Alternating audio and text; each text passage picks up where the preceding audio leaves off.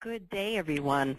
Welcome to Ready, Set, Go, a webinar series sponsored by HUD's Office of Special Needs Assistance Programs, also known as SNAPS.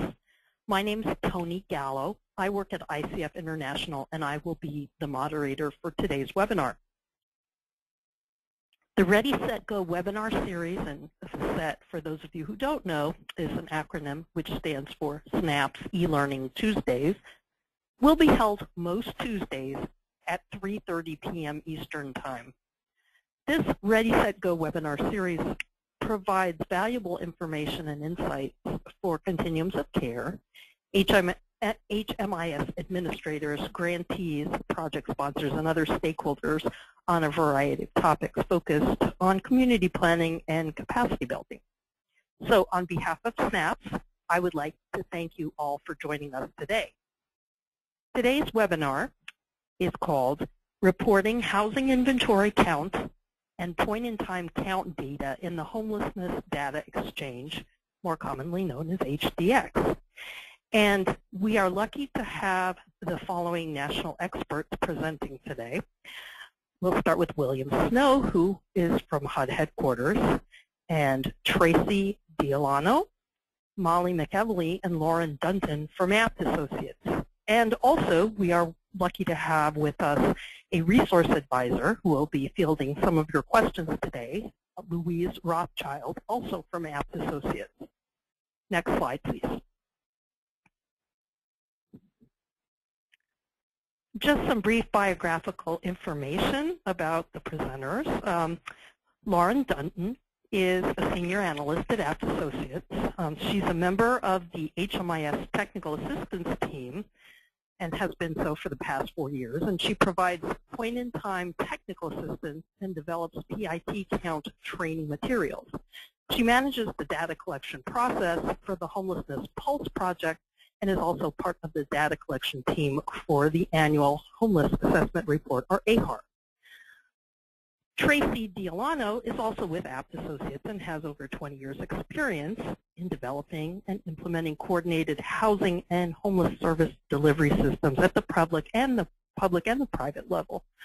Some of her areas of expertise include the administration and management of HMIS and overseeing the administration of various housing programs. And Ms. Diolano has the primary responsibility for overseeing the development, implementation, and maintenance of HUD's Homelessness Data Exchange.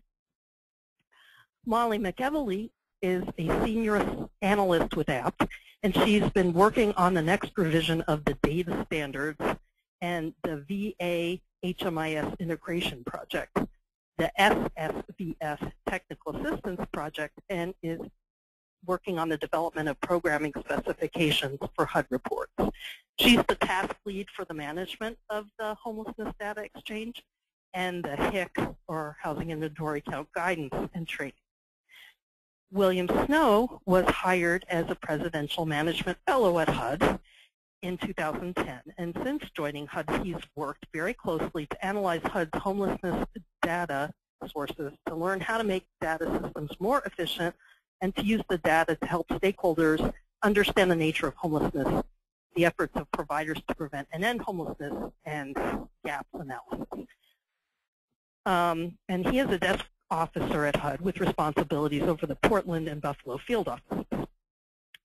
Louise Rothschild, our resource advisor, is a senior analyst at Apt Associates, and she has more than 8 years of experience providing technical assistance and support to communities and nonprofit organizations on a wide range of social policy issues. Ms. Rothschild works on projects at the federal and local levels, conducting research through surveys, interviews, on-site and remote data collection, and is providing assistance in the areas of homelessness and housing counseling. And she's currently the National Data Collection Manager for the annual Homeless Assessment Report to Congress, or AHAR, and works closely on HMIS issues. Next slide, please.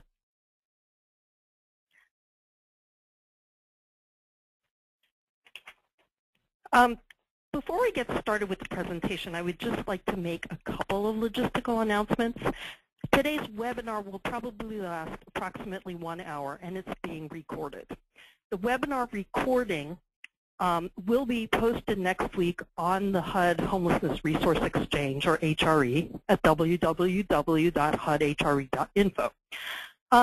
With your reminder from GoToWebinar today, you should have received an email, and in the email, the actual presentation slides should have been attached, or there would have been a link to them. And if you look in the welcome message on your chat box, you should see that the slides are also available there. Now, they will also be posted on the HRE as well. Due to the many, many people, almost 1,000 who registered for today's webinar, everybody will remain on mute for the duration of the webcast except for the panelists themselves. You may also notice a lag in the way slides advance for some participants. We, as presenters, we don't see the lag, but the later you sign into the webinar, the more the slides lag a little bit. So we'll try to announce what slide we're on, and you can either follow on, if you don't mind, the lag on your screen, or you can look at the electronic copy that has been provided to you. Next slide, please. Okay, so you may submit questions in the question box, which is on the right hand of your screen in the GoToWebinar navigation bar. Your questions are very important to us, and Louise, who is the resource advisor extraordinaire, will get to them as quickly as she can. She will also remain on the line for a little while after the end of the webinar. So if you want to get your questions answered and you submit them toward the last few minutes of the webinar, you might want to stay online, because she promises she will answer your questions and your answer will pop up on your chat box. If, in fact, you do not want to wait or you have questions after the broadcast, you can always submit questions through the HUD HRE Virtual Help Desk. Just make sure when you submit your question, you choose HDX from the Program System dropdown. Next slide, please. So once again, you'll be removed on mute throughout the call.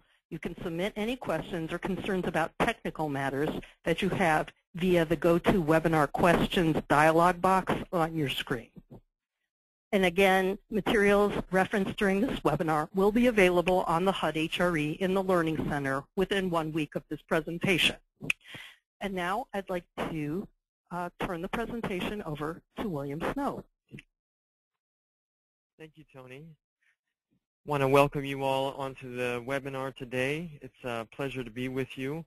I always look forward to our discussions about the housing inventory and the point-in-time count.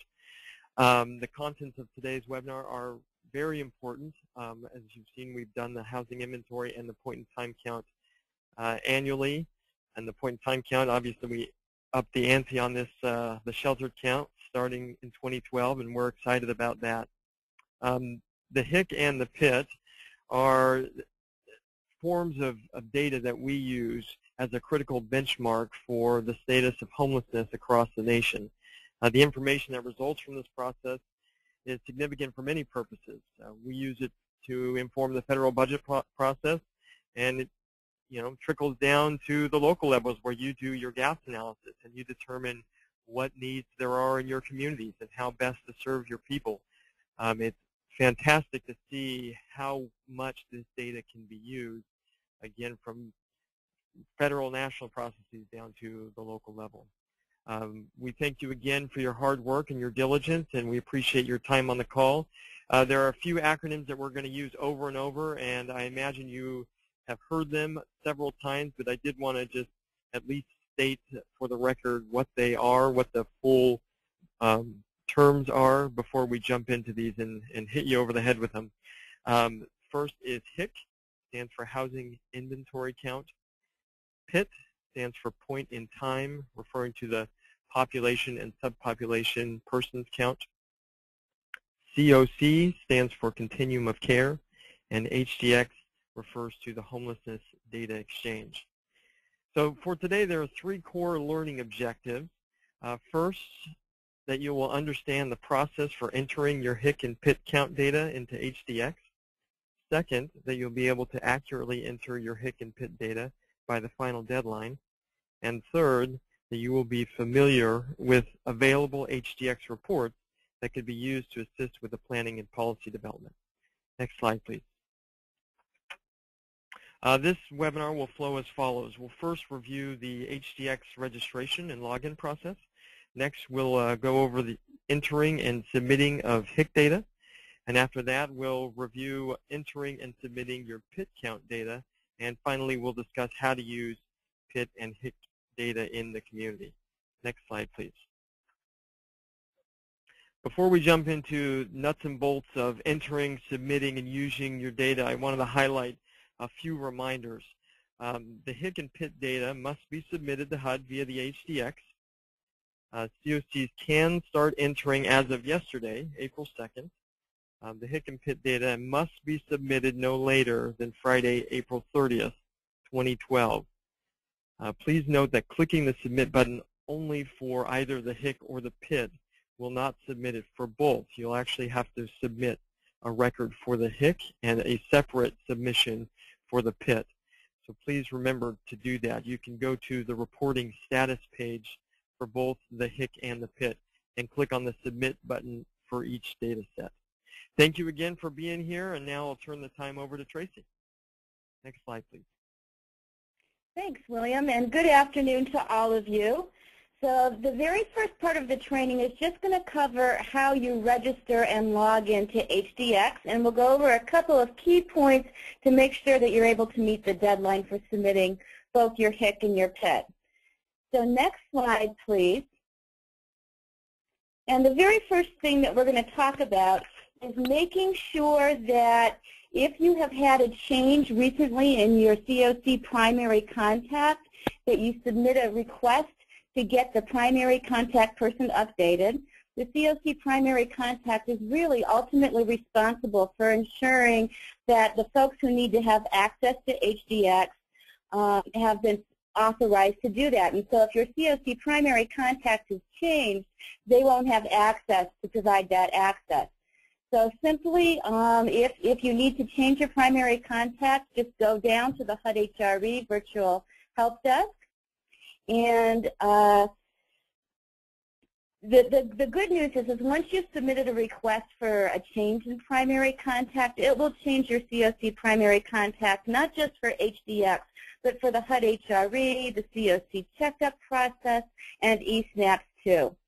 On the virtual help desk, choose HDX from the Program Systems drop-down menu, and then choose Accessing Changing Primary Contact from the Topic drop-down menu. The system will allow you to upload a PDF of a written request, and you'll need to do that. And the written request should be on your letterhead and should contain the following information: the name of the former COC primary contact, the name of the new primary contact, your continuum of care name, and your continuum of care number. Make sure to include the new person's contact information, including their phone, their position, their email address, and mailing address. And also let us know the reason for why the primary contact is changing. And make sure you've signed the PDF letter by an authorized person. Next slide, please. Okay, so now you've got your COC primary contact all lined up. They're ready to go. What do you need to do to access the HDX? Really pretty simply, there's only 3 things you need to do. The first thing you need to do is create an account, assign rights, and log in. So accounts are created at hmis.info, and the username and password are the same for both hmis.info and HDX. The COC primary contact manages user access to HDX and assigns all kinds of different levels of access to each module. Please note, if you already have an account at hdx.info, you don't need to recreate a new one. And then once you've created an account and the COC primary has granted you access rights, you can log in. So let's go to the next slide, please. So where do I go to create this account? So the first good news is at the very end of the presentation, there will be a list of downloadable resources, and there is a resource guidance document on there that can walk you step by step through how you access the HDX and how you enter data. So today we're just giving you this broad overview, but you go to hmis.info to create the account.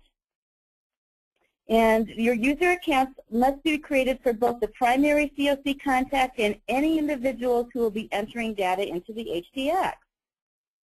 Next slide, please. So as a COC primary contact, if you're new to this, you're probably going, okay, well, how do I add people? How do I give them rights? The first thing that you'll need to do is to go to the HDX admin tab, and you can see from the picture here, it's that highlighted button on the top. Only the COC primary contact will be able to see that button. And before any data can be entered into the HDX, the COC primary contact will need to identify user rights that are relevant to each module. And your COC may decide that they want multiple people involved with entering, reviewing, and submitting data. You can enter as many people as you need to. Click on the HDX admin tab to add the users. And then if you click on the little Add User button at the very bottom on the right there, it's highlighted in red, that will bring up a form. So if we could go to the next slide, and this is what the form will look like. And the COC primary contact really only needs to know three things. They need to know the email address of the user who they're going to be entering, their first name, and their last name. So just enter that and save. And don't panic. If the user has not yet created an account, a pop-up will appear, and it will alert you that it was unable to find an account for that email address. All you'll need to do is contact the users, tell them that they need to go back to hmis.info and create their account. And once they've created their account, they'll be able to go ahead and log in. So let's go to the next slide. So there are 3 access levels for each module. And the COC primary has the responsibility for who can and cannot submit data. The first level of access is read access only, and what that provides someone is the ability to see all the data that's been entered and also to run reports, so they can print reports out of the system. They just can't enter or edit data. The second level is write access, and it's important to note here that the person who has write access also has read access. They can enter data, they can edit data, but they cannot submit data. So if you can't see the submit button on the reporting status page, it means you don't have submit authority. Don't wait until the very last day that your data is due to realize that you don't have the ability to submit data. Check, make sure you either have submit data rights or that you know who does have submit data rights so that you can get a hold of them and let them know that they're going to need to submit the data once it's been approved. And the last right is submit. And that individual has read access, they have write access, and they also have the authority to approve and submit data to HUD. Let's go to the next slide.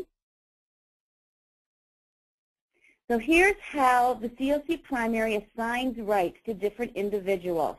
For each module, you can assign an individual with the right to submit or write data for the HIC, and you can change that and make it a different individual for the point in time count or for the AHAR or for the pulse, and simply click on the button to give those individuals read, write, or submit authority. Please note that only one person has submit authority for each module. And it doesn't have to be the same person, but only one person will have submit authority.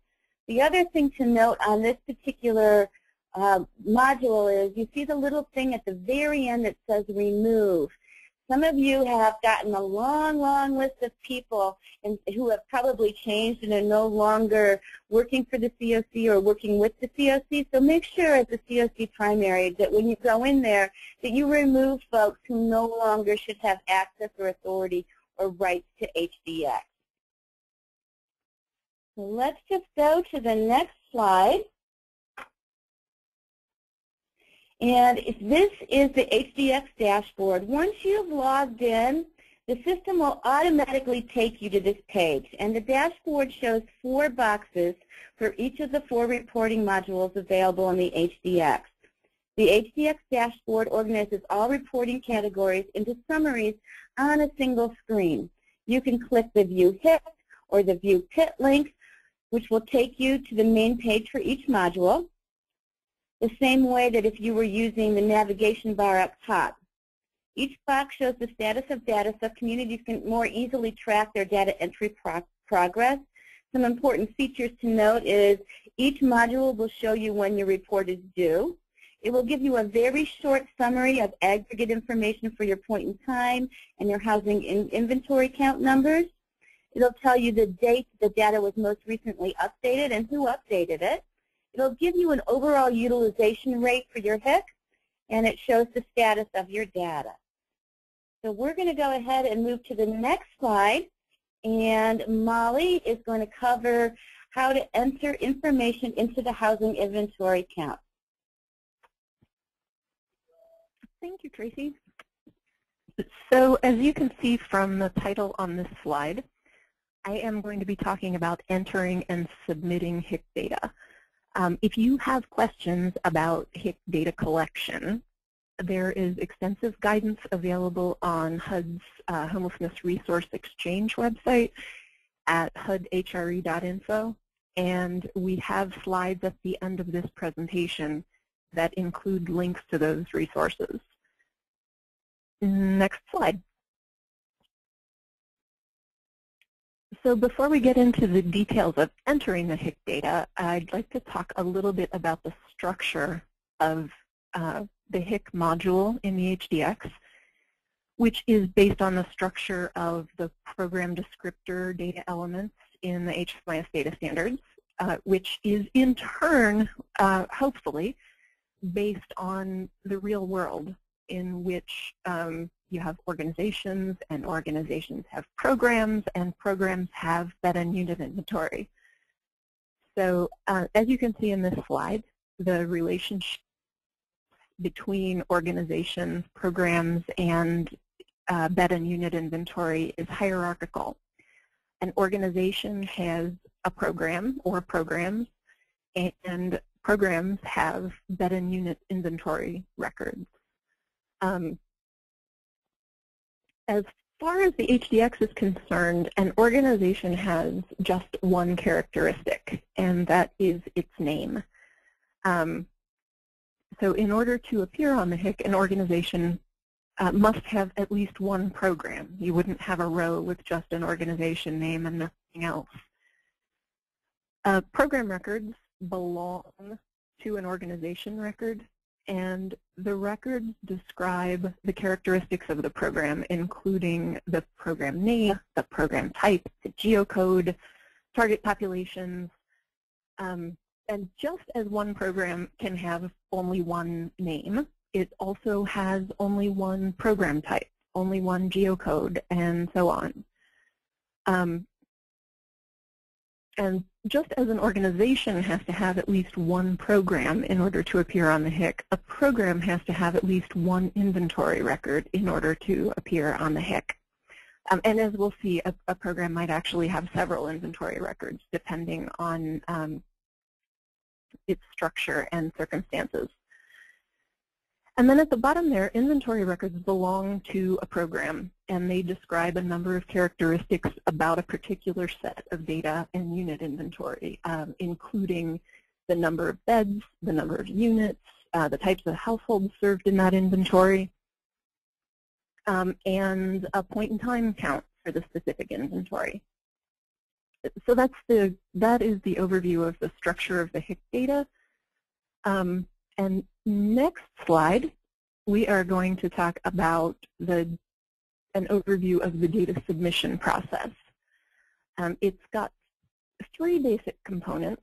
There are a number of steps involved, but the first component is setting the date.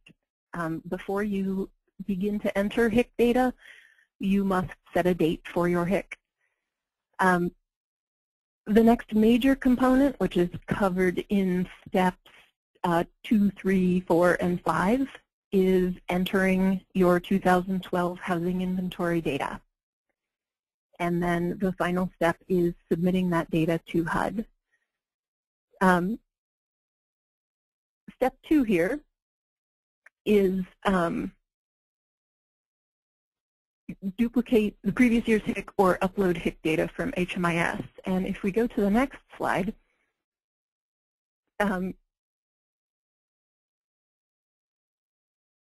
we may be missing a slide. Could you try the next slide?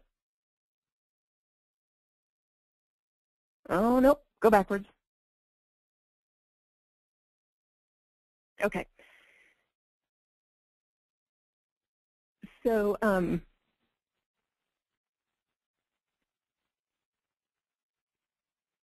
you are going to enter and submit your HIC data using the HIC module in the HDX. So once you've logged into the HDX, along that top navigation row, you will click HIC, which is highlighted there in red. And then you'll see a secondary navigation row in gray. And that gray row is how you navigate between the various tabs of the HIC module.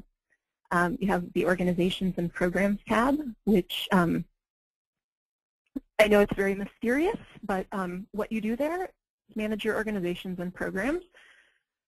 Then you have the inventory list, and the inventory list gives you an overview of all of your inventory. It's very much like the old EHIC. Inventory details gives you the opportunity to manage the inventory records for a program. Unmet need, you record your unmet need details. On the reporting status tab, this is where you go to submit your HIC data, to access report summaries, and also to see validation errors and warnings if you have entered data that the HDX considers suspicious or possibly wrong. It will let you know where that is and give you the opportunity to correct it. And then finally, the Import Data tab is where you go to upload HIC data that may have been exported from your HMIS, or to duplicate the HIC data from 2011 as a starting point for your 2012 HIC. Next slide. And we should be on slide 22 at this point, which is what I see on my screen. So duplicating your previous year's housing inventory count can be an amazing time saver. There is a lot of data and a lot of detail involved in a housing inventory count, and a lot of it is going to be very similar to the information that you submitted last year. So rather than re-entering all of your organization's programs and inventory, you have the opportunity and the option to just duplicate the 2011 data for 2012. This is a head start for your 2012 HIC. It isn't, you can't just duplicate the previous year and then and hit submit. For one thing, you will have to enter a point-in-time count for each one of your inventory records. And then for another, there is a change this year in how we're tracking inventory and the household type space the inventory serves. So last year's data will not have information about inventory related to households with only children. So if you have inventory for households with only children, you'll have to go in and fix the records for those programs in your 2012 HIC if you duplicate it from 2011. So to duplicate the previous year's HIC, along that top, the gray navigation row, on the main page, you will see the Import Data tab. And on the Import Data tab, you'll see Duplicate Previous Year. And So in order to duplicate the previous year's data, first you're going to enter the date for this year's HIC and click Copy Previous Year. This will fully populate your 2012 HIC with your last year's data. And then you can begin editing. And next slide. The other option, aside from duplicating the previous year's HIC data, you can, if your HMIS can export program descriptor data in CSV format, you can upload it to the HDX. You still, again, have to enter PIT count data for all of the inventory records, and the HMIS CSV structure does not include information about inventory reserved for households with only children. So again, you'd have to go in and specify that household type for the inventory to which it applies. But it is an excellent starting point for your 2012 HIC if your HMIS can export data in the CSV format. To do this in the HDX, again, from the Import Data tab, click on the Upload CSV files, as is highlighted in red on the screenshot. You enter the date of your housing inventory count, and then you click Choose File next to each one of those file types. There's a site information file, an agency program file, and a bed inventory file. If you click Choose File, you will specify where on your computer or network the appropriate file is. When you've selected all of them, you click Upload, and that will populate your HIC. One cautionary note, you can duplicate data from the previous year, or you can upload CSV. You can't do both. If you duplicate data from the previous year, it will wipe out whatever is on this year's HIC, and if you upload CSV, you will wipe out whatever is on this year's HIC. So this is a starting point. Once you've edited anything that you've either duplicated or uploaded, you will lose it if you go through either one of these processes again. Next slide.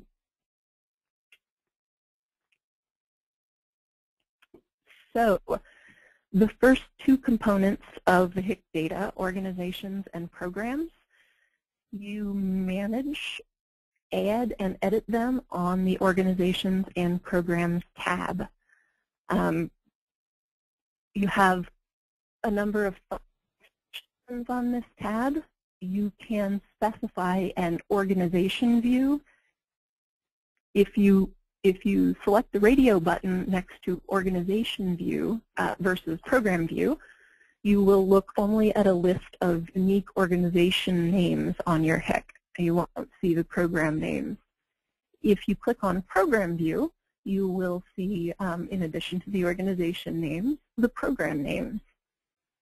You can sort this list by clicking, if you click on the title organization name in the header of that table, it will sort your list by organization name alphabetically. If you click on program name, it will sort your list by program name alphabetically. You can search in that white box with name ID directly above it. If you enter a part of an organization name or a program name and click search, it will limit your list to organizations or programs that have that text string in their names. You can filter your inventory by status, whether it's active or closed. And you can look at previous years, current years from this tab. If you click on an organization name, you will end up editing the organization name. If you click on the program name, you will end up editing the program record. To add a new program on this tab, on the Organizations and Programs tab, you're going to click the blue button off to the right-hand side at the top of the table there that says Add Organization or Program. Next slide.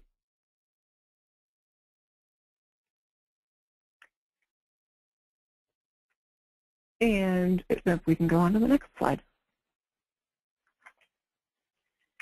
And that will give you access to a form where you can enter your program, your organization name, your program name, the program status, the type, the geocode, the target populations, whether or not it's HUD McKinney-Vento funded, and any notes that may be of interest to HUD. If you have information that would help HUD to understand the nature of your program, you can enter that here. Notes are totally optional, however. A program status is related to whether or not it will appear on your HIC for this year. If you set a program status to active, the program will be included on the 2012 HIC. If the program status is closed, it will not be included on the 2012 HIC. So once you have entered all of your program information, you click Save, and that will create a record. On that Organizations and Programs tab that we were looking at before, if you were to click on a program name and to edit the program, it would bring up a form that looks just about exactly like this, and you have the opportunity to change anything that you need to change and click Save. There's no real difference in the form to add a new program or to edit an existing program. So we can go on to the next slide, which will be slide 27. The inventory list page provides a complete list of your inventory as it has been entered so far. On this page, you can, very similar to the Organizations and Programs tab, you can sort by the various column headers. If you click on an organization name, it'll sort your whole list by organization. If you click on a program type, the header that says program type, it will sort your whole list by program type. There is a lot of data. This is a very wide page, and it doesn't fit well in a lot of web browsers. If you would like to filter which columns you see and look at a subset of your columns, you can do that on this page by clicking on the Choose Columns link, which is just to the right of the date of the housing inventory count. You have the option to change the date of the count if you need to edit it. If you click on the Choose Columns link, it will bring up a little dialog box in which you can select which of these columns you want to see. And sometimes it makes it just a little more manageable as you're looking at your inventory list. You can also search your inventory in the same way that you can search the Organizations and Programs page. You enter all or part of an organization or program name in the search box and click Search Inventory, and it will filter the list to only organizations and programs which have that search string in their names. You can filter by year, and you can filter by program type from this page. From this page, you can also export your HIC data to Excel if you would like to export it for your own use for other purposes. You can do that by clicking on the Export to Excel button up on the top right-hand side there. Next slide.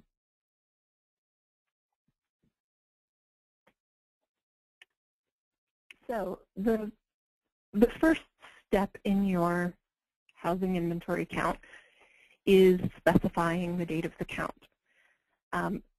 You can do this in the HIC module. You will just use the calendar control there to pick the date of your housing inventory count and hit Save.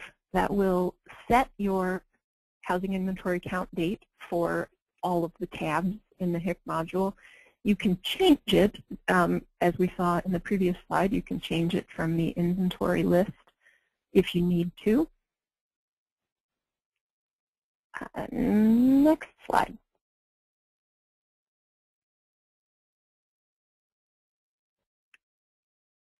Then the Inventory Details tab gives you the opportunity to manage inventory records for your programs, which belong to organizations. And this is really where the real work of the HIC happens. You're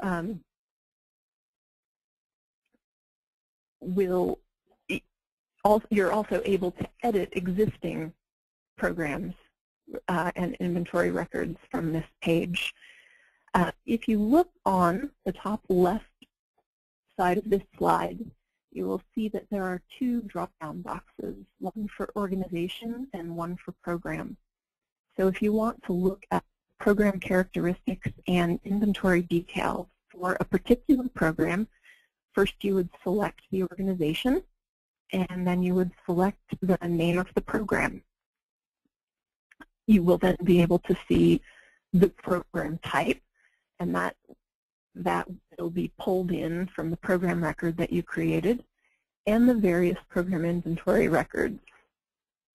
And you enter the information here, you edit it here. This is the management page, and it's transferred back to that inventory list. So you do something, you click the Save button in the bottom right-hand corner of the page, and then when you go back to your inventory list, you will see your changes reflected. Next page.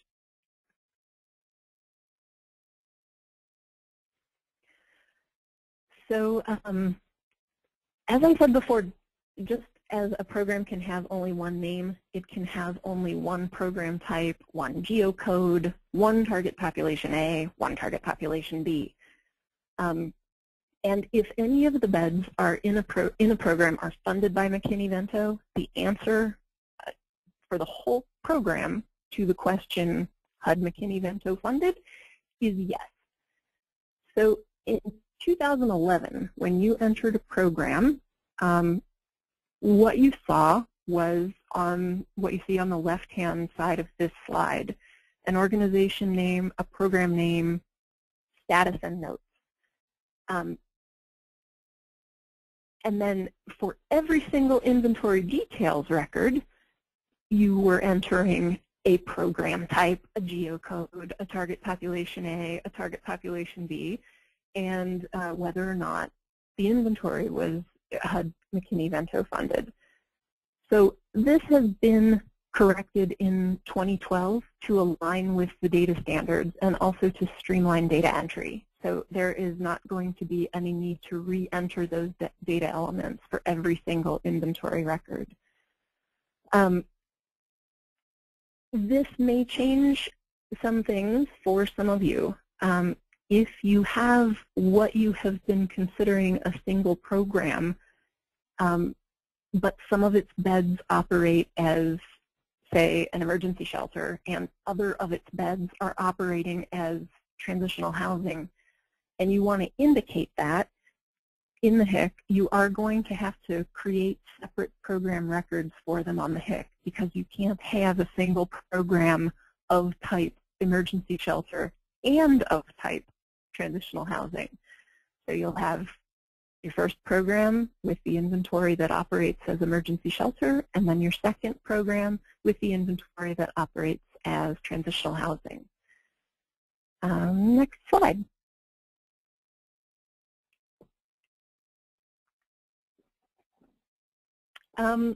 Another change in 2012 is that bed type now applies to both emergency shelter and transitional housing. The bed type options are facility-based beds, voucher beds, and other beds. For emergency shelter, they are pretty much exactly what they describe. For transitional housing, you are going to have to distinguish between beds and units that a client must vacate when they exit the program. Those are what are called facility-based beds, and beds and units that a client can continue to occupy after they exit the program, which would be conventional rental housing leased by the client, in which the program is providing a rental subsidy of some sort. The latter type, where the client may continue to reside in the unit after program exit, is often referred to as transition in place, and that inventory should be identified as voucher beds in 2012. You can see on this slide two program inventory records. One of, you can see in the inventory column, is you have a C for current, and another inventory record with N for new. It's 80 beds of current inventory. That's inventory that was in place last year. And another record for new inventory, inventory that is new since the last housing inventory count. And you also have the option for under development inventory. If you have beds that are fully funded as of January 31st, but not yet available for use, you would enter those into your HIC, but characterize them as under development. Next slide.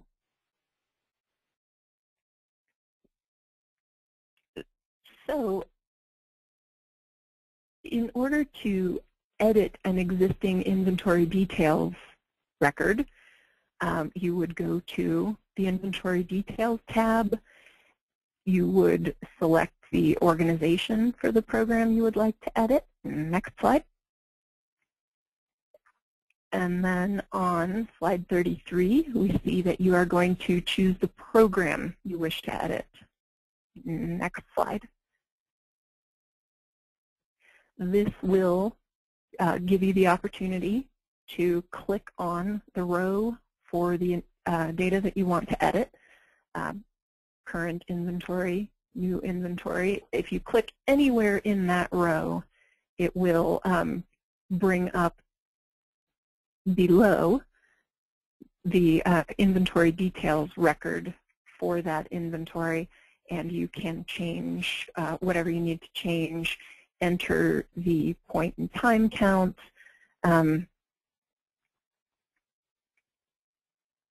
and next slide.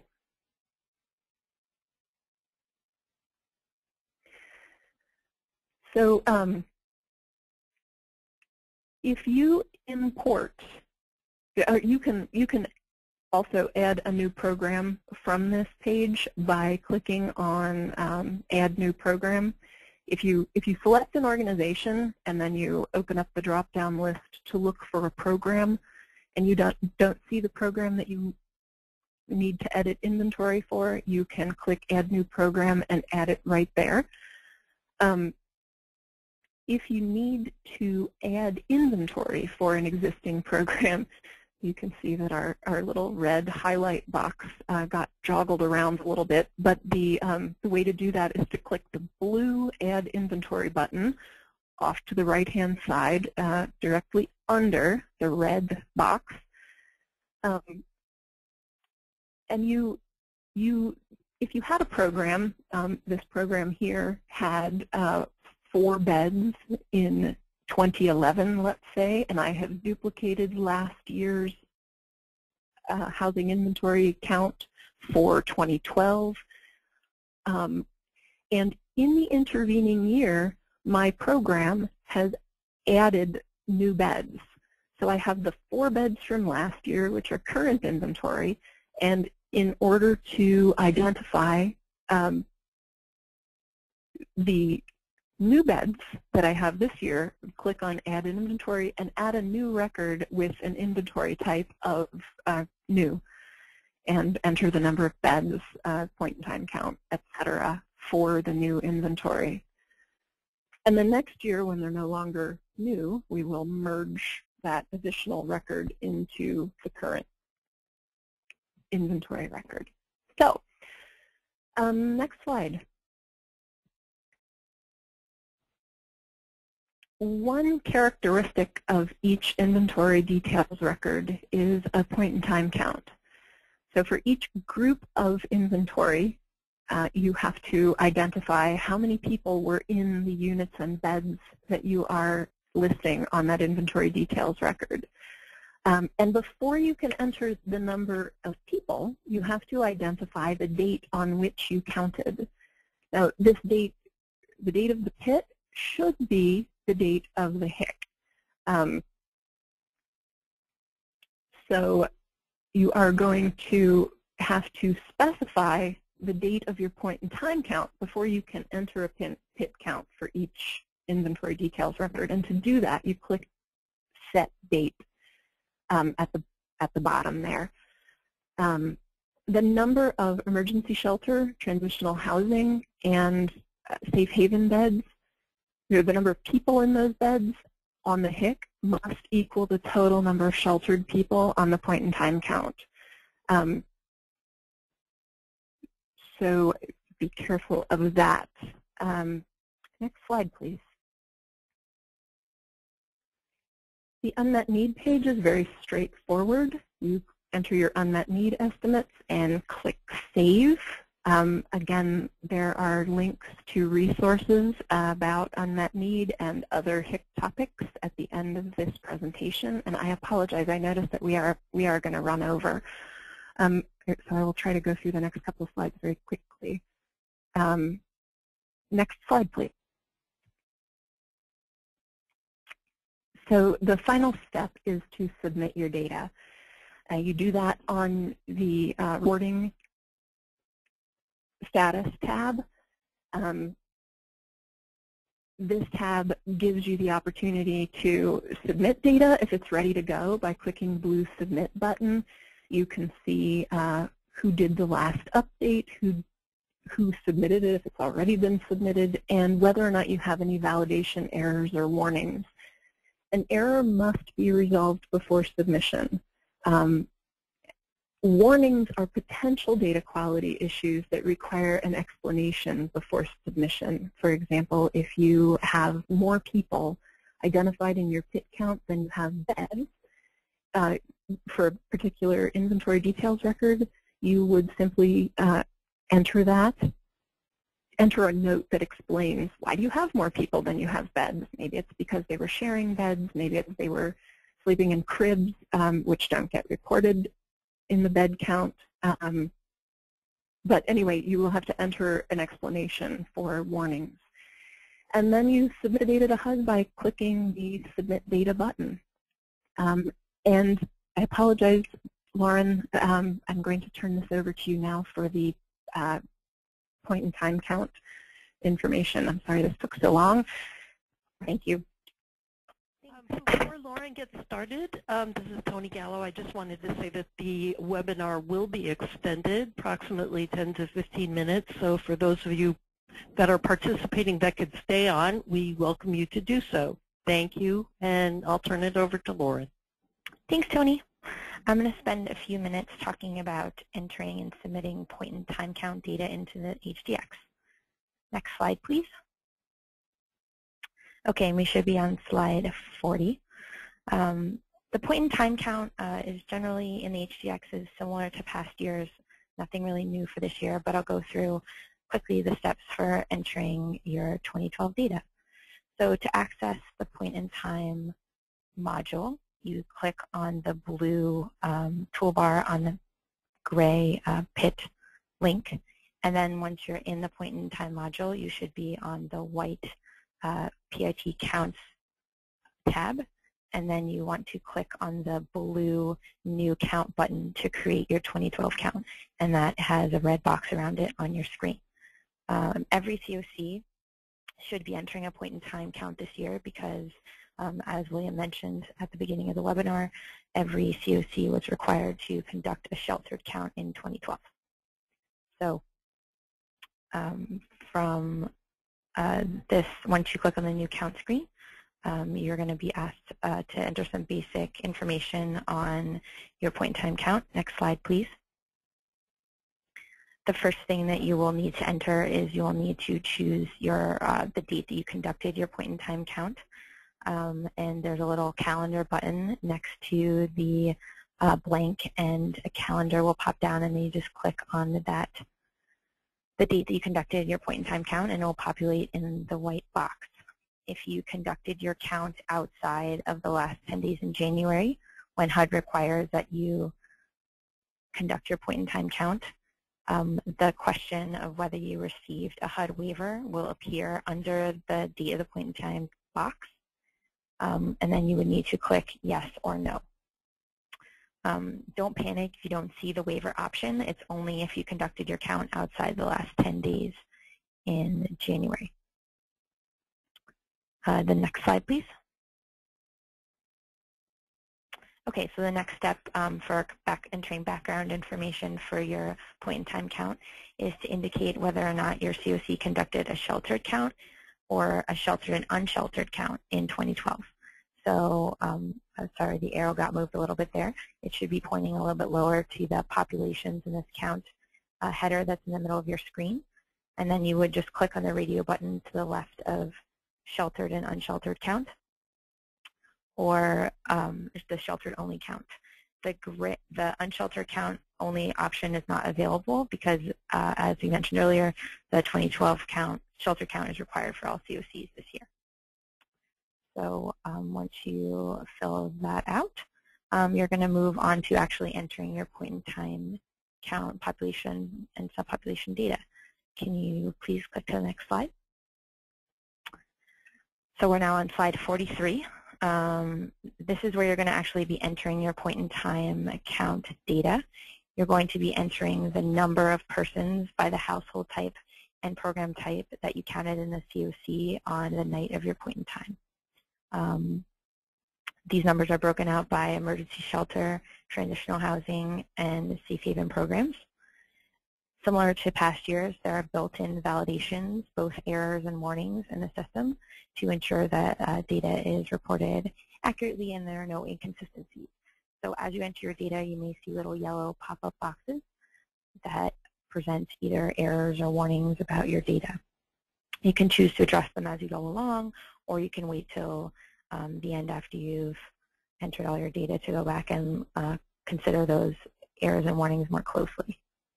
When you're done entering your data on the households and persons in each of the 3 household types, persons in households with at least 1 adult, 1 child, persons in households with only children, and persons in households without children, make sure to click Save. The Save buttons actually are not displayed on the screenshot because they were didn't fit on the slide, but they're on the upper right and lower right corners of the screen in HDX. Next slide, please. Once you're finished entering your population count, you should click at the top of the screen there to the second tab that says Homeless Subpopulations.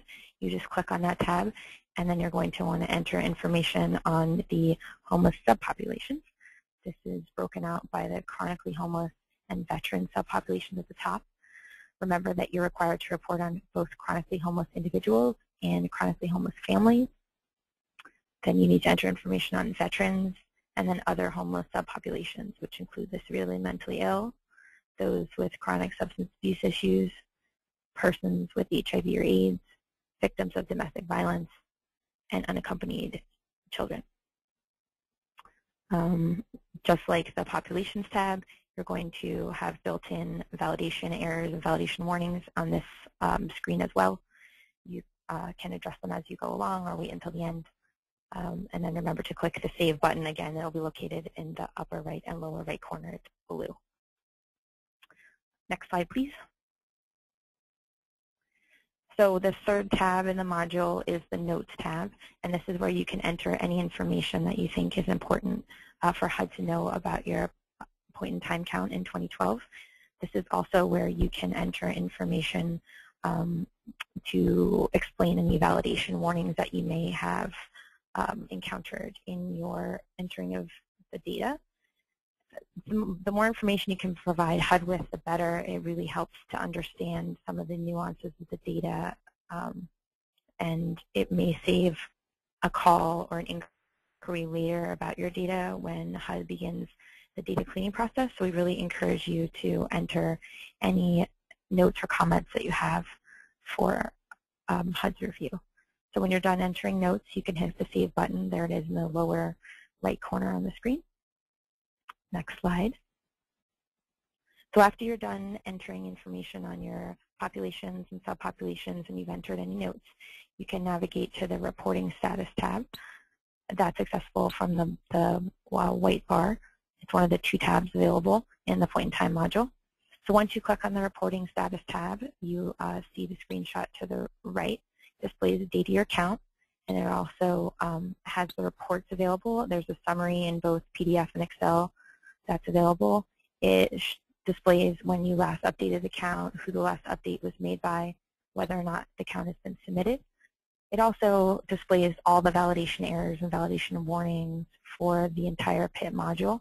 So you can click on the little plus signs to the right of the error and warnings, and then a drop-down will come, the page will expand, and you can see individually where the errors and warnings are. And then there's a link that you can click on to say Fix, and it will navigate you back to where you need to make any changes or maybe explain your data more thoroughly. You also, at the bottom, can click on the Messages link, and that will connect you to HUD's virtual help desk where you can submit any questions that you may have. So just to reiterate what Tracy and William mentioned earlier, you need to make sure to submit both your Point in Time module and your Housing Inventory module. So to submit your Point in Time module, you need to click on the blue Submit button in the upper right corner. It has a red box around it. And as Tracy mentioned, if you don't see the Submit button, it probably is because you don't have submit rights in the HDX. So you would need to circle back to your COC primary contact to gain access, either for them to give you access to submit or to identify the right person to submit the data. So that's pretty much everything about the Point in Time data entry process, and I'm going to turn it back over to Tracy to talk about next steps.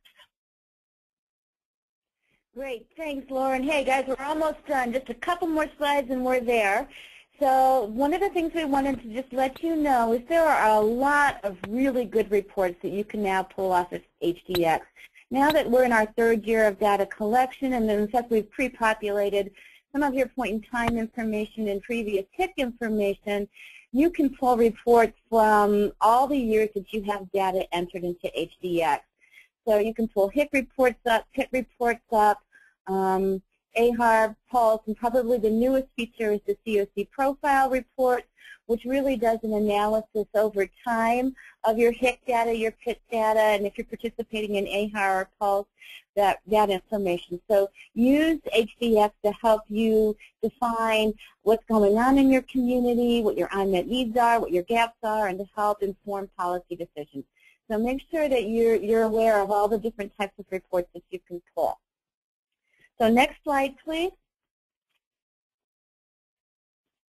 And the next 2 slides are literally you have these now. These are links to the guidance information that you're going to need to be able to enter your information.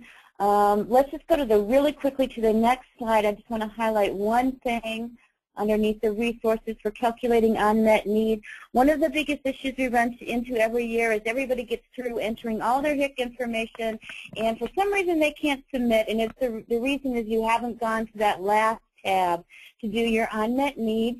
So there's an updated resource guidance document posted there to help you walk through that process. So make sure that you do your unmet need and you access the resources for that. And I think we'll just move on to the next slide and we'll wrap her up. Okay, well, thank you very, very much to our resource advisor, Louise Rothschild, and to our presenters, William Snow, Tracy Diolano, Molly McEvely, and Lauren Dunton for today's presentation. And thanks to all of you participants for joining us today.